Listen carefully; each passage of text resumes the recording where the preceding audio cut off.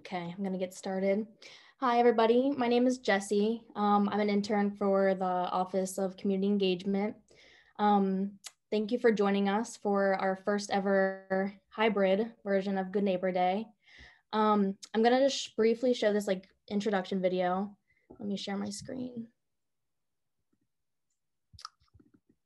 Okay, let me make it big.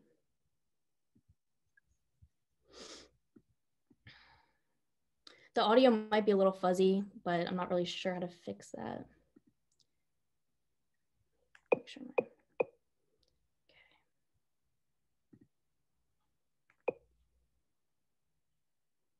Greetings, everyone.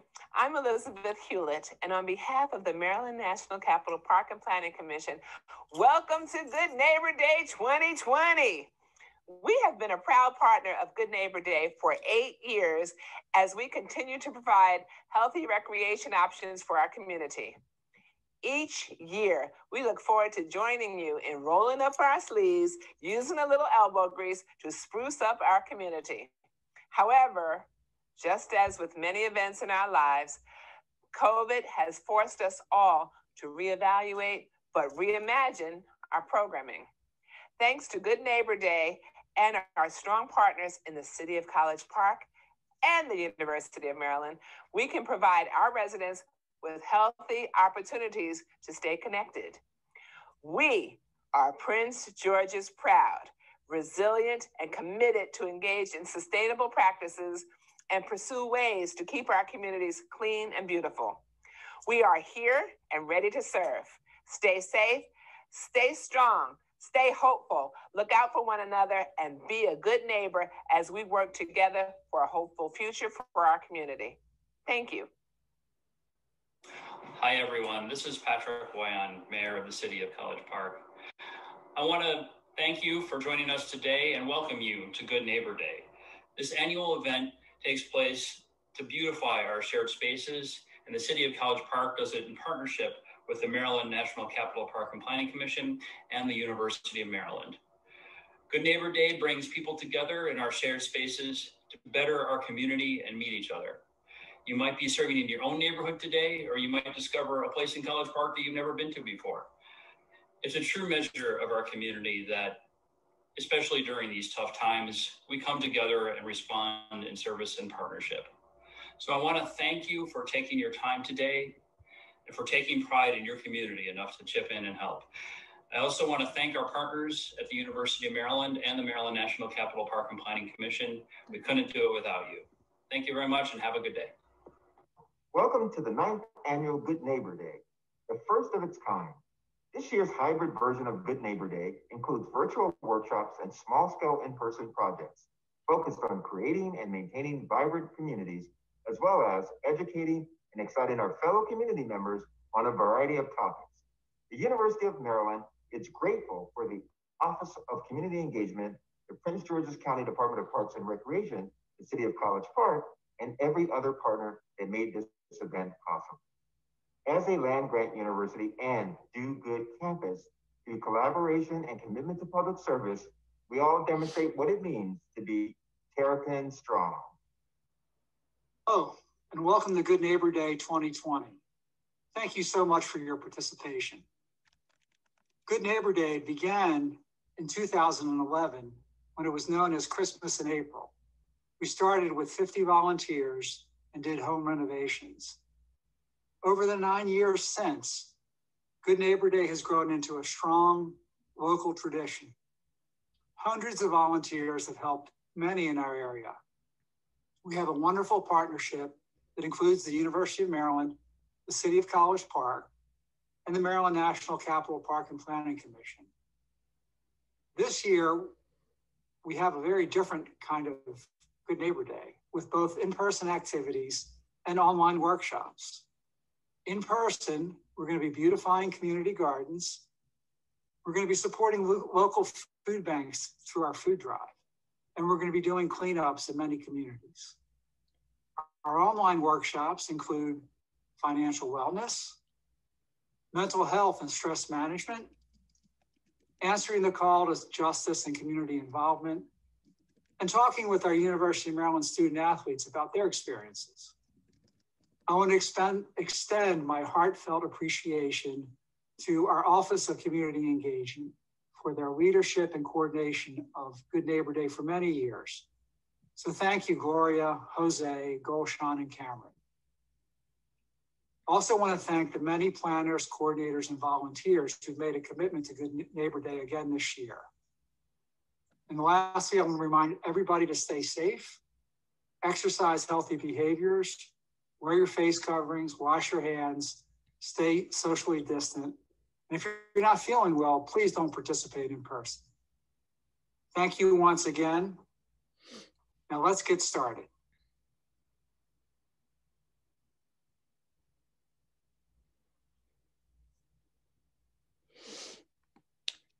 Okay. Let me stop sharing my screen. Okay, I'm gonna hand it over to Jackie. I hope everybody enjoys the workshop. And you can go, Jackie. Again, my name is Jackie Fournier. I am a social worker. I am a therapist. And just to give you some background about me, I graduated from UMD in College Park. I got my my undergrad in psychology. Then I went to Catholic University for my master's in social work. And so I've done a few different things since then. I've worked with severely chronically mentally ill individuals, people with like schizophrenia or severe bipolar disorder, things like that, in a residential facility. I have worked with the child welfare system. I've worked with licensing foster homes, worked with the foster kids, things like that. But for the past 6 or 7 years, I've been doing therapy, and now I'm in private practice. And I can give you, if you're interested, I can give you some more information about that later. But yeah, so just to get things started. There we go.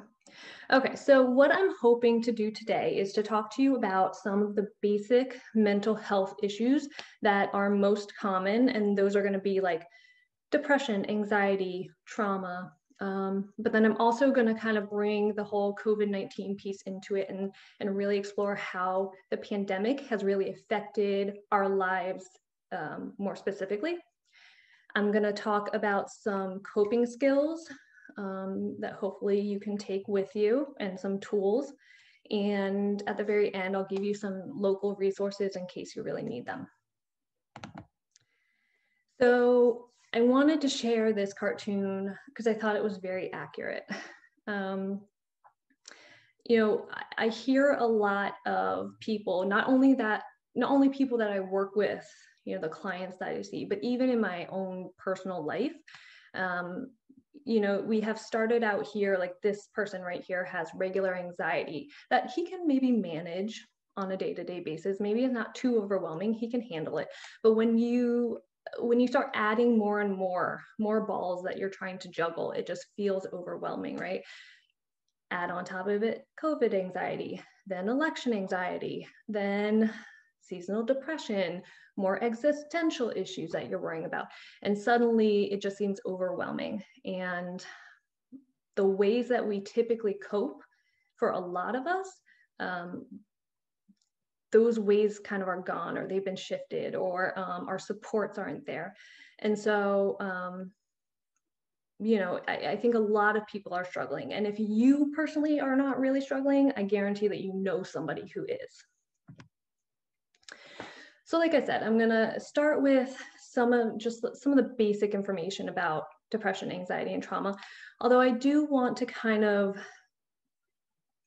go through those things quickly because I feel like most of us have a basic understanding of at least depression, anxiety. But just for information, let me move my little screen there. But just for some basic information, so depression, the DSM, which is the diagnostic manual that we use for diagnosing people, I'm not quoting it, but I'm just giving kind of the basics of like what criteria is in there to meet a depression diagnosis. So in there you would see mood disorders, major depressive disorder, persistent depressive disorders. So symptoms last over a period of at least 2 weeks. They could be mild to severe. They can occur, a one-time thing, or it can be recurrent. But it is much more than just feeling sad. And I feel like depression, the word gets kind of thrown around a lot. But really, it's not just being sad about something. It's not just being annoyed about something. Depression really affects your daily functioning. So symptoms of depression, most of us know: irritability, mood swings, feeling sad, hopeless, or worthless. It can affect your sleeping and eating patterns. It can cause us to lose interest in our personal hobbies. Sometimes we isolate ourselves from others. Sometimes we can't maintain hygiene or get out of bed. It can impact your concentration and memory. And also it can lead to suicidal thoughts or actions. And depression can look very different for different people. Sometimes it's not just crying all day, every day. Sometimes it's severe irritability and anger. And so sometimes I think if you're not aware of the variety of different symptoms, you might not even realize that you have depression. All right, so I have here Maslow's hierarchy of needs. I'm not sure how many people have ever heard of this, but I talk a lot with the clients I see about needs. And I think it brings up a lot of good conversation, and people get a lot of good insight when we focus the conversation around needs and what's being met and what needs are not being met. So I just put this here just so that maybe you can get some insight. If I look at this big pyramid here, so if we start at the bottom, that's kind of the foundation, that's kind of the base of the things that we need to survive. So we have food, water, shelter, things like that. And as you kind of go up that ladder towards the top, you're getting things that maybe you don't need to survive, but they really help you to live your full potential, basically, and feel good and happy about your life and about yourself. And so in general, having unmet needs can result in a lot of significant emotional distress and can cause depression or anxiety. And right now with COVID, so many of us are not getting our needs met.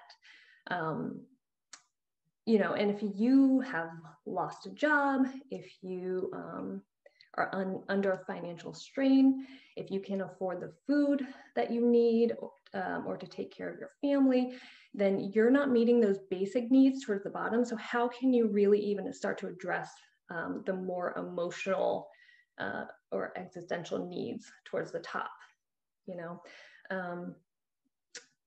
And so what I've had to do with my clients is get really creative about how we can get those needs met.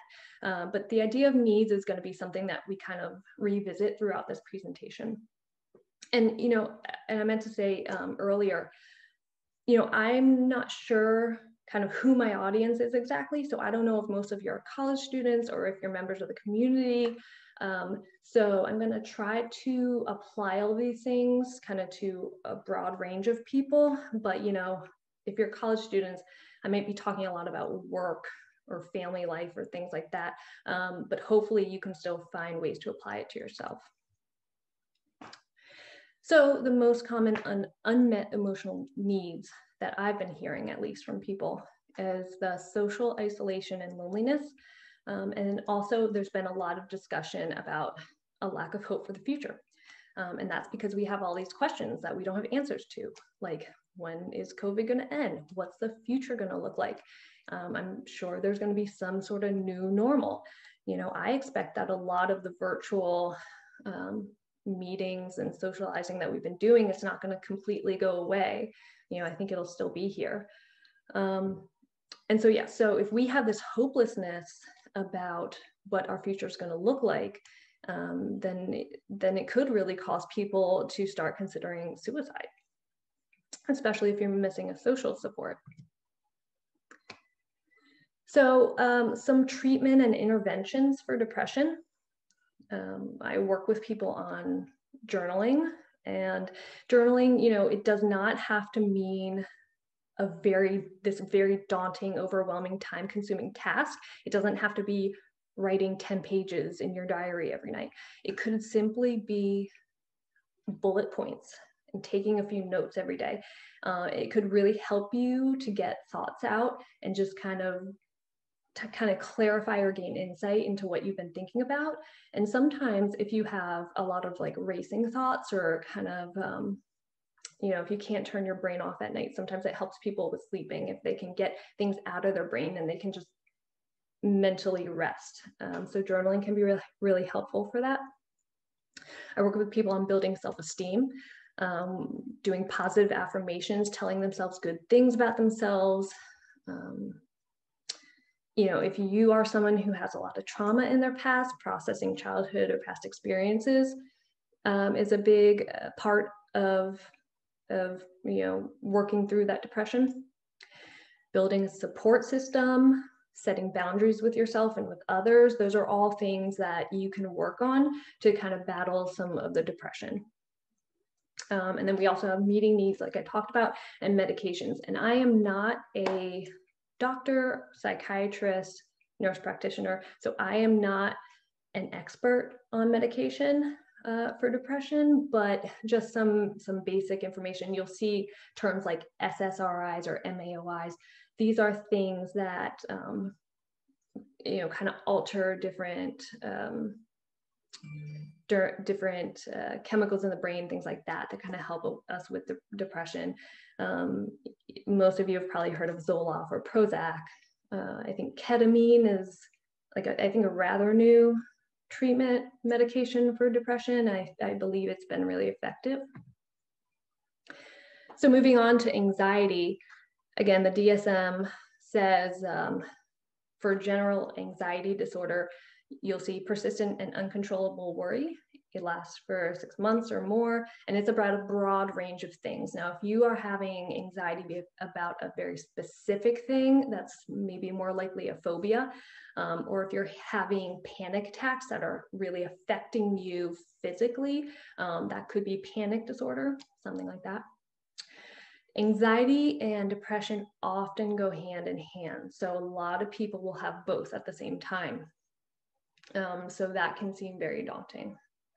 And anxiety can really, really impact our physical health. I took a training about a year ago on the brain-gut connection, and it was so interesting. Apparently there is this nerve called the vagus nerve, I believe, that connects the brain to the stomach. And so when you hear terms that, you know, we're used to hearing, I have a pit in my stomach, I have butterflies in my stomach, it really is because our emotional brain is tied to the rest of our body. You know, or some people get stomach ulcers if they have too much anxiety and worry and stress.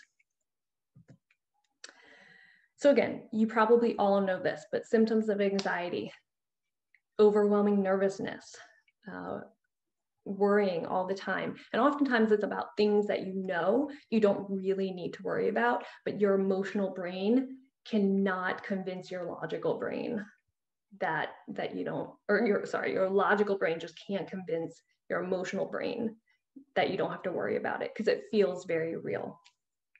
So you might not be able to stay focused. It might impact your social life, especially if you have social phobia. Again, physiological changes. So if you have a panic attack, you're going to have your heart rate's going to go fast. You're going to sweat. You might not be able to breathe deeply, things like that. And again, trouble with sleeping and eating. So a lot of our anxiety now is because we have fears. We have fears of the unknown. Again, what's the future going to look like? We don't know. Am I going to have a stable job? Am I ever going to return in person to school? We don't know the answers. And fear of the pandemic itself. So we don't feel comfortable with our physical safety. We might be afraid to be around other people, even if we're not afraid specifically to get it. We might be afraid of passing it along to people we love who could really suffer. So treatment and coping skills for anxiety. I work with people on grounding techniques, which is basically you're trying to bring yourself back to reality, back to the moment, to be very present, to kind of get out of your kind of swirling, spinning, uncontrollable, anxious thoughts. You're trying to be more present and mindful. So people might focus on their senses. You might try to listen to some soothing music or touch something that's very comforting to you, or look at something very pleasant, just to try to calm yourself down and get out of your head. You can do some deep breathing. You can do meditation, which, again, just like I was talking about before, like journaling, meditation does not have to be this hour-long daily big daunting task. You can get an app on your phone. There's something called Headspace, I believe I've heard good things about, and it just helps you to start practicing some meditation. And you could start at 5 minutes, and that would be fine. And it's something that you have to work on to get better. So don't get discouraged if it's difficult in the beginning. Mandalas, I will talk about in the next slide. And again, medications overlap a lot with depression meds. You've heard of things like Xanax and Valium. Those are sedatives. And then I also put on here cognitive behavioral therapy. If you've heard of it, they call it CBT. And that helps to challenge and get rid of irrational or unhealthy thoughts. And so basically you had two theories that they put together. So cognitive theory focuses on our brains and our thoughts, and behavioral theory is like Pavlov's dog. It's like classical conditioning, things like that. So they put it together with the idea that if we can change our thoughts, our irrational, unhealthy thought patterns, we can have healthier emotions and behaviors, and we'll be able to live more effective, healthier lives. So the SAM mandalas, over the last few years, I think adult coloring books have gotten really popular, and it kind of, I think, stems from this. So I don't know all the history, but monks would make these big intricate pictures with sand, colored sand. And so I don't know if this picture actually is kind of hard to see, but so what they would do is, like, some of them would be as big as a room, and over weeks or even months, they would create these detailed pictures with colored sand. And really the idea is to, you have to put a lot of focus into them. And they would finish them, and then right away they would blow them away, get rid of it, which seems crazy because you just put all this work into this beautiful thing. But the idea is that, well, it served its purpose. You spent that time being mindful, really focusing, being calm, and it served its purpose, and now things change, things move on. And so kind of getting used to, you don't have to hold on to this. We can move on and start over. And so you can find mandalas online. You can find them in coloring books. You can find them online and print them off. And, for people who have a lot of anxiety, they say that it really helps to be able to kind of sit there and be able to focus and get away from those thoughts that are overwhelming you, and be able to just be mindful on this thing that you really have to focus on. And so maybe it's something that you want to look into. And by the way, most of the stuff that I'm going to be showing on here, like worksheets or pictures or things like that, you can find online. All of these things I Googled and found online. You do not need to go see a therapist to get some of these worksheets and things. And so like this thought record. So I'll do something similar like this with my clients. If you are having a lot of irrational or unhealthy thoughts, something like this thought record will really help you analyze that thought to see, well, is this really realistic, or am I catastrophizing? Am I thinking about things irrationally? So, you know, just for an example, let's say a guy walks into work and his boss is screaming and yelling at him. And so his automatic thoughts are going to be, oh, I'm no good at my job. I can't do anything right. I'm such a failure. You know, he has these negative thought patterns and core beliefs about himself. And then maybe he says, okay, well, I'm just going to quit my job. And then later comes to find out, well, actually his boss wasn't mad at him. His boss had something personal going on, and, you know, it had nothing to do with him. And maybe he is really good at his job. But if he has these core beliefs about himself that he can't get past, he might do things in his life that are just not good for him. And he doesn't feel good, and he's not going to live a happy life. So things like this thought record, thought logs, can really help you kind of gain awareness and see, what can I do to challenge and change these patterns? Now, trauma is maybe a little bit less familiar for a lot of people than anxiety and depression. So trauma used to be lumped into the anxiety section of the diagnostic manual. Now it has its own section because they have similarities, but there are also a lot of differences. So trauma happens as a result of an event that causes extreme emotional distress, like a car accident, any kind of abuse, going to war. Some of the most stressful situations people go through that are pretty common are losing a loved one, losing a job, going through a divorce, things like that. So even those kind of smaller, less obvious things can still be considered traumatic for people, you know.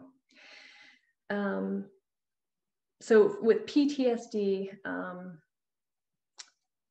that the symptoms last for more than a month. There is something called acute stress disorder that I put up earlier, but that is more of like an immediate reaction to a really traumatic event. Usually doesn't last as long, but PTSD is a lot more long-term for a lot of people. And I think it's important to note that we all respond differently to trauma. So something that impacts me and feels traumatic for me might not for you, even though we're gone through the same thing. But what I'm feeling is still valid, even if you don't process it the same way. So symptoms of trauma can be nightmares, not sleeping, depression, anxiety are big ones. You could have flashbacks, you could have triggers that affect you physically, kind of like the panic attack sort of.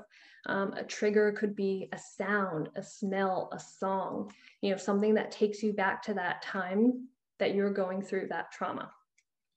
You could have intrusive thoughts. So you could be totally fine, having a conversation with a friend, be totally fine, and then suddenly a really disturbing thought pops up in your head and you can't get it out of there. So COVID-19 is very unique in that I believe it feels like a collective trauma, you know, and that is referring to an event that traumatizes an entire group of people. And in this case, it's the whole world. So we are all going through this together. And maybe somebody who is managing pretty fine, maybe their life hasn't really changed as a result of COVID. Maybe they don't see it really as a trauma. But I think in general, all of us, it's such a, you know, it's such a unique thing that no one in our generation has ever gone through that, you know, I think we can agree for most people, this feels a little traumatic in some way.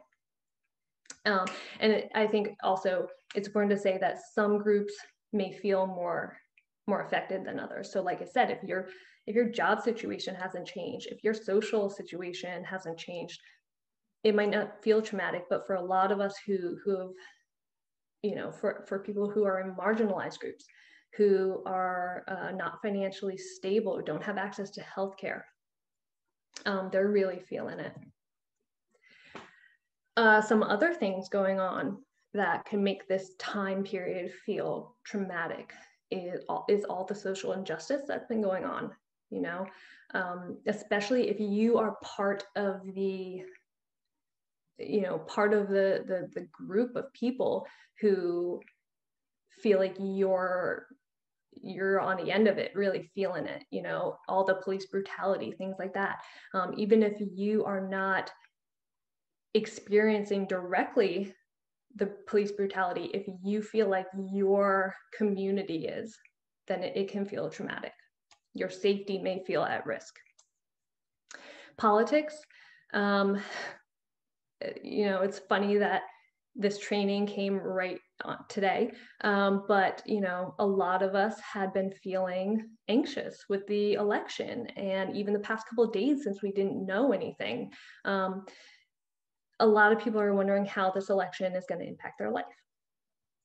And then environmental factors, global warming, things on a larger scale. These are all things that really impact our mental health as well. And the transitions. So like I said, for most of us, we've had some sort of transition to make, whether that be school and work being at home, or at least having to change those hours. Maybe you're unemployed now, maybe you have to be on the job hunt, maybe you have to become a teacher for your children, and that's a new role for you, and you're trying to balance being present to guide your child through school while also trying to maintain work, while also trying to maintain all these other things. And then the transition of how do I maintain a social life or a support system virtually, because it just feels different doing it all virtually. So, just kind of to wrap up trauma a little bit, how's trauma different than general anxiety disorders? Well, for trauma, the worries are, it says more based in reality. I mean, I want to validate everybody who has any kind of anxiety. And so for people who have general anxiety disorder, even though it might be things that maybe your logical brain is saying, you don't need to worry about these things, they're not really going to happen, but it feels real, right? So, I validate anyone that goes through that. But trauma is a little bit different because it has actually happened to someone, right? So you can't say to someone who's gone through abuse, that'll never happen to you, don't worry about it, because it has. So, and then in what ways is the pandemic a trauma? Again, extremely difficult transitions. Our lives are turned upside down, seemingly overnight. And it is kind of like going through a grief process because we're grieving the lives that we used to live for a lot of us. Treatments for trauma, there is something called EMDR, and I'm not an expert in it, but it is, it's supposed to be very, very helpful. And it's actually, you have to find someone who's trained in it and certified in it. Not any therapist can do this, but it basically has to do with the movement of your eye. And a therapist might use their finger and you follow the finger with your eyes, or there might be like a light that you follow back and forth. And my understanding is that by processing your trauma and you're guided and led and you are asked specific questions about your trauma and you kind of process it while you're also working with those eye movements, and somehow it's supposed to kind of rewire parts of your brain in a way. But you can look into that more because I am not, like I said, an expert. But you can do trauma-focused therapy and again, medications that overlap with depression, because like I said, depression and anxiety are big pieces often for people who have trauma. So here are some of the major ways our lives are being affected right now by COVID. Our relationships, our family dynamics, our physical health, work and school changes. So like our daily schedule and routines are upended.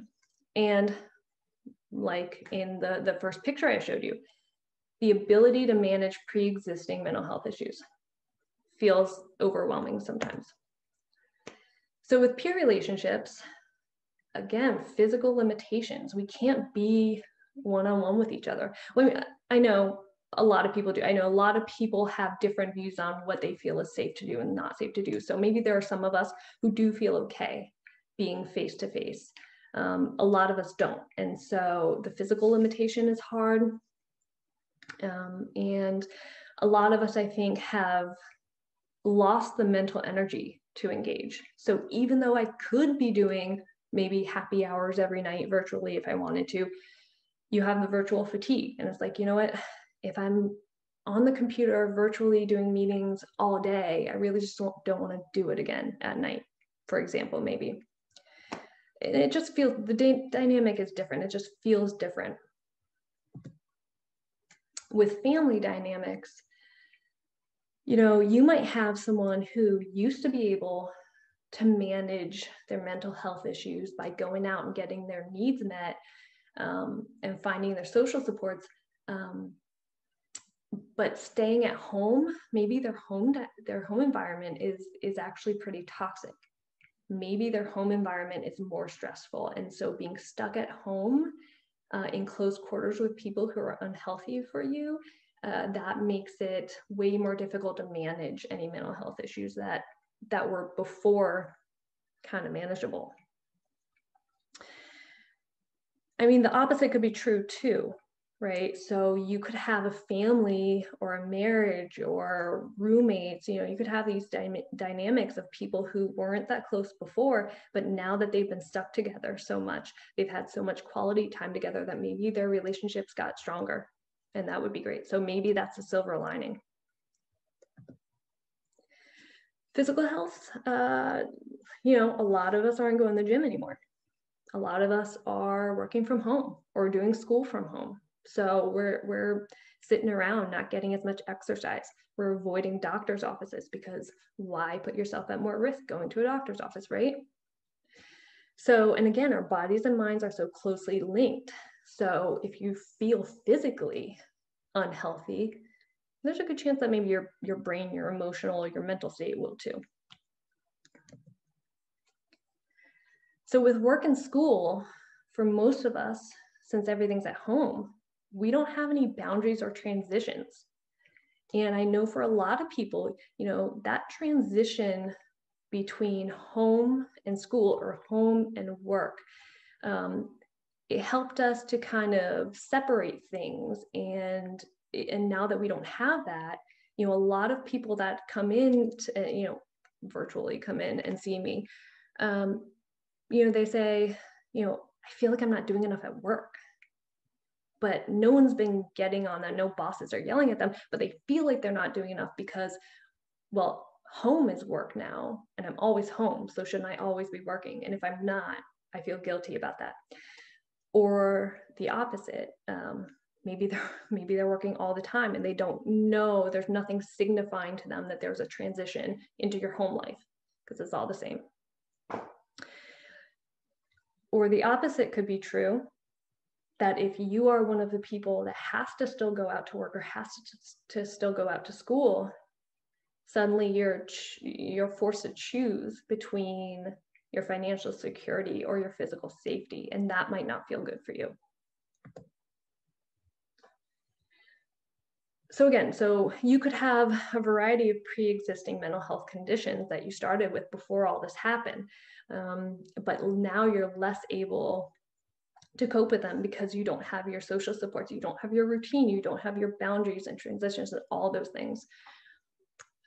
You could have childhood trauma that you are going through. You could have mental illness, you know, all of these things. And it's really tricky to try to figure out, how do you get your needs met? How do you balance it? And how do you address these mental health issues now that you have all these other things that you have to worry about?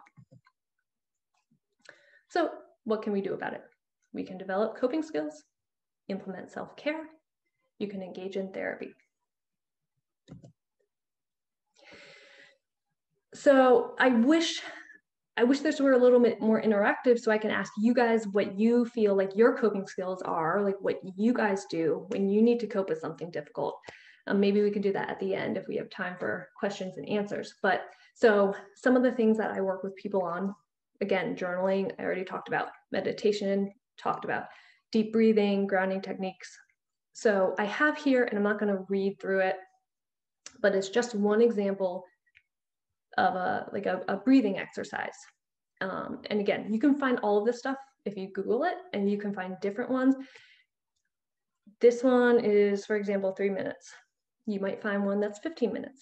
You could try different ones and see whatever works for you. You know, you don't have to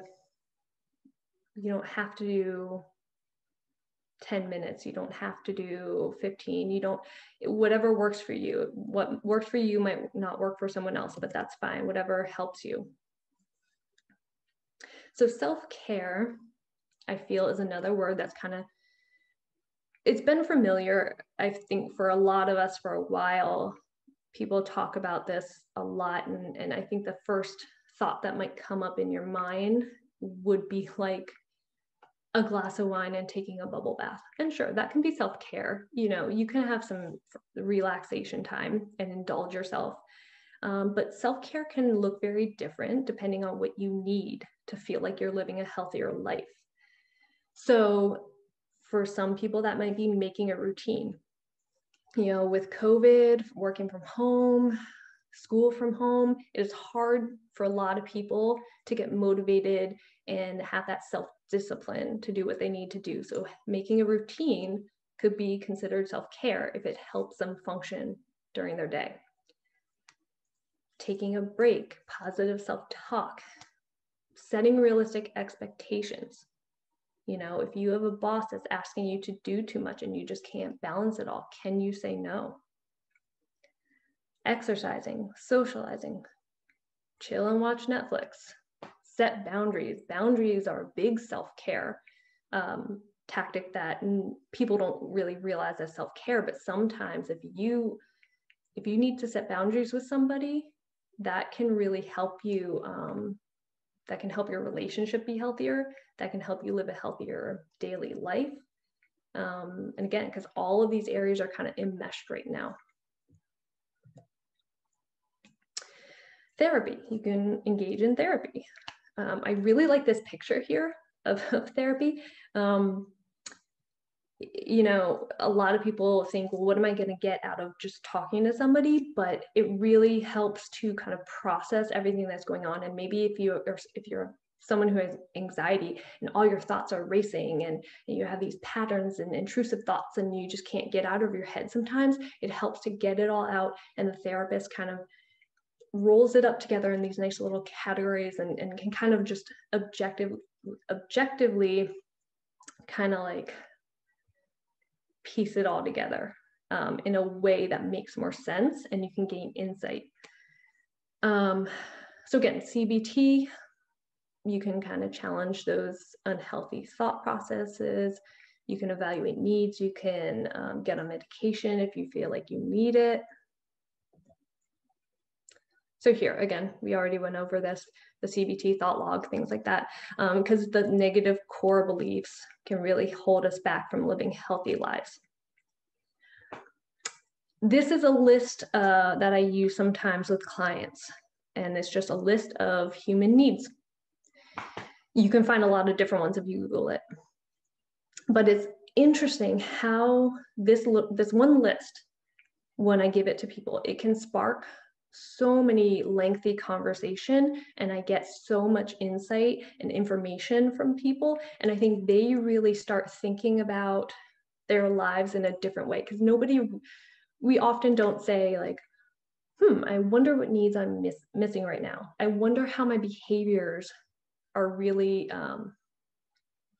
showing me what it is I'm trying to get, you know? So oftentimes I'll just give this list to people, ask them to maybe circle a few that really stand out, and somehow that kind of opens up a floodgate, you know, because they're thinking about how these words apply to their life. And maybe these are needs that are met, maybe they're needs that are not met. And then I start to ask them, okay, well, how are we, for these needs that are not met and that's making you very unhappy or it's leading to unhealthy behaviors, how can we get those needs met in a healthy way? So again, what needs are most important? Which ones are met? Which ones are not? How can you get them filled? Now, for medication, I feel like I'm not like a pill pusher. It is appropriate for some people and not for everybody. Oftentimes people get discouraged quickly if something doesn't work for them, but it is sort of a trial and error situation. You have to see, you know, which medication works, which doesn't, what dosage works, what doesn't. You know, and there are some people who really can utilize medication as a stepping stone so that they can function well enough to utilize the tools they learn in therapy. So some good news about all this. What we can do, you know, because COVID right now, it's like this time where we feel like we have lost control of what is normal and what we can do and can't do. A lot of people say they just feel like they don't have control. But, you know, like I've said, there are things that we can do. You know, we can implement coping skills. We can go to therapy if we need it. We can gain awareness and insight to help us through it, like thinking about your needs. We can reframe, use reframing to look at things through a new lens. And that's why I chose this picture of the camera, right? Because some people can look at this picture and just see scribbles and it means nothing. And then other people can look at it and see a camera. So that's kind of an example of reframing. So it's kind of, you know, if you are someone who is stuck in these negative thought patterns, you're often just going to view everything as negative. But we can work on reframing things to view every situation in a different way. Because similar to trauma, how maybe something that traumatizes you might not traumatize me, but that's because everyone looks at things differently. Often the hardships help us to grow, right? We become resilient. We develop skills and tools to get through this that we can use next time we get into a hard situation. And we're all going through this together, you know? So in a way, hopefully this kind of normalizes things. You know, if you're one of the people that's having an emotionally, mentally really difficult time through this, just know a ton of people are. Most people are too. It might look a little different. It might be a little different for everybody because we're all going through this in our own unique way. But this is kind of, again, a collective trauma. So again, we are not alone. So I wanted to leave you with some local resources. Choice Clinical Services, that's the agency I work for. It's private practice, mental health therapy. If you wanted more information, you can look us up. I should have put the website on here. It's www.choiceclinical.com.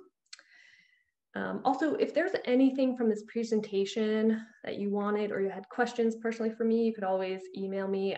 Again, I should have put my information here, but you can find me on the Choice Clinical website, or my email is jacqueline.fournier@choiceclinical.com. So you have the City of College Park Youth and Family Services Program. You have Greenbelt Cares. If you're a student on campus, I'm told the Psychology Clinic, I think they offer a sliding scale fee for services. Again, online worksheets. You can find most stuff online. If you need help with boundary settings, you can Google boundary setting worksheets or therapy boundary sheets worksheets. You just need to know kind of what to look for and you'll find them.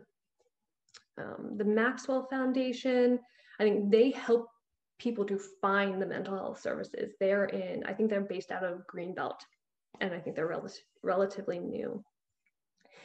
Shepherd Pratt, that is a facility that if someone came to my agency and it turned out once a week therapy sessions was just not enough for them, they really needed something more intensive, I might refer them to Shepherd Pratt. They have I think a couple locations in the larger area for inpatient or intensive outpatient services. And then I have for you some hotlines. I believe they're both 24/7 National Suicide Prevention Hotline and the PG County Crisis Hotline, that if you are really, really in need they are there as a support. Okay. So I don't even know how we're doing on time, but I kind of ran through it as quick as I could to make sure we had time for any questions that there might be. So let me try to stop sharing. Okay. I'm not sure if anybody has questions. I don't know if you're able to unmute yourself or what, but I'm open if you have anything else to talk about. And hopefully everyone got something out of this. Hopefully it didn't bore you to death. But I hope you just got at least a little bit of insight or knowledge, or just made you think more about how we're viewing this period of time.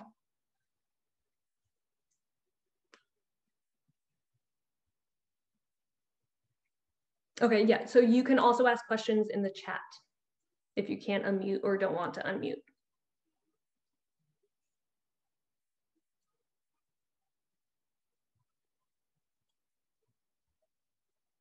Okay, yeah, dropping my email. Okay, I'm gonna send my email so everyone has it if they want it.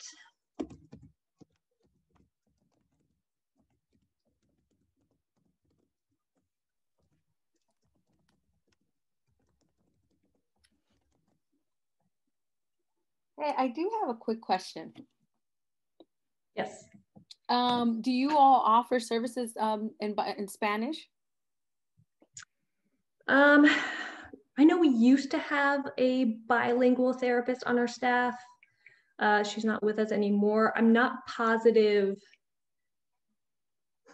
There may be one or two therapists who do speak Spanish. But definitely, if anyone needs that, reach out to us. Our receptionist would know for sure who'd be able to do that. And then is everything, do you all just take people with insurance, or do you do a sliding scale? So we accept Blue Cross Blue Shield, we accept Aetna and Cigna, and we do have a sliding scale that we can offer as well. Yeah. Thank you. Oh, and for your population, is it mostly adults, or do you all also take children, or what are the ages? Yeah. So I would say definitely mostly we have adults coming in to see us, but we accept kids, we accept couples, we'll do family work. I will say not every single therapist will work with kids, not every single therapist will do couples, but we do have people that do that. The biggest question is, do they have openings? Because, with COVID, we've had a lot of people calling up, which is good that they're reaching out, but we've gotten pretty busy. But so, I really encourage everyone to reach out if they're interested in services. Yeah. And all the services right now are virtual. Yes. Yes. And I have no idea when we would be going back to the office to do face-to-face. I imagine it'll be quite some time. I know the owner of our agency is not interested at all in putting anyone at risk if they don't need to be. And virtually, it's not ideal.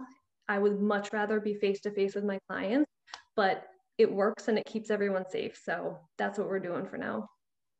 Do you have any, and sorry, you can also stop me if I'm asking too many questions. No, it's fine. But do you have any, so one of the things, I'm a licensed clinical professional counselor in the state of Maryland.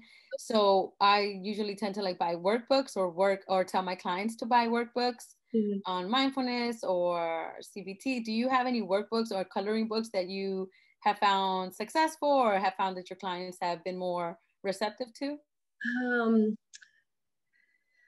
For specific therapy workbooks, no, I feel like I get, our office is pretty good at sharing, we all share amongst each other, oh, this worksheet is good, that worksheet is good. Or honestly, I do just Google, because I feel like if I can find it easily, then that means my client can find it easily. And so if it works for people, I'll just kind of, you know, if I need to alter things or whatever, I'll like make it apply and fit. If I find something, I'll just like kind of try to apply it for whatever my client's going through at the time. There's a good CBT book. It's kind of old now.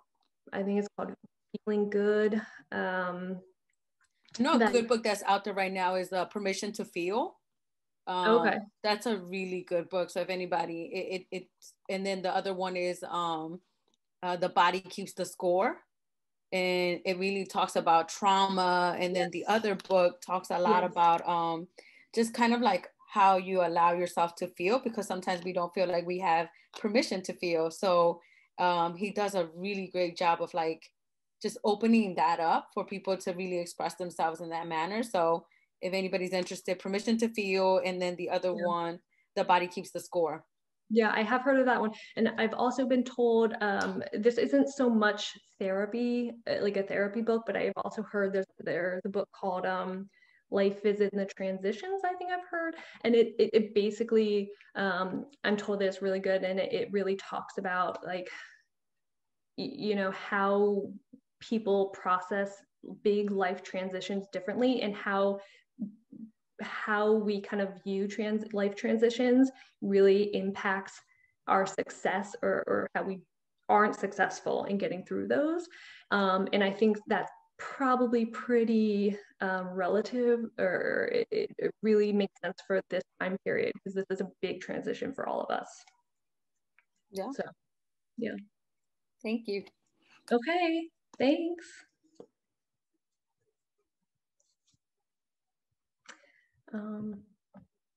Okay, well, I guess if no one else has any questions, I hope you all got something out of this. And yeah, you can contact me if you need it. And Jessie, is there anything else I need to do before we end? No, I think we're good. If no one has any more questions, I'll just end the meeting. Sounds good. Thank you. Thanks, everybody.